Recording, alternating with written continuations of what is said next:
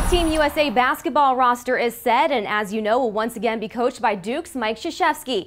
Representing the ACC on the roster is former Wake Forest hoopster and current LA Clipper Chris Paul. Paul, who played 2 seasons at Wake Forest from 2003 to 2005, will be competing in his second straight Olympic Games after winning a gold medal with the Americans in 2008 in Beijing.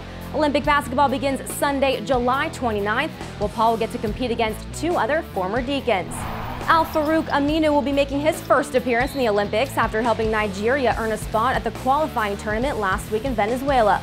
Aminu, who played 2 seasons at Wake Forest from 2008 to 2010, helped Nigeria earn its first ever Olympic berth in basketball.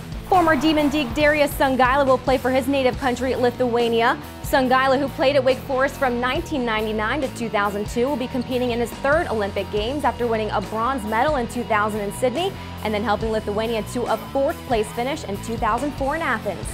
Aminu's Nigeria squad and the U.S. will match up on August 2nd, while Songaila and Lithuania face off with Paul in the States on August 4th.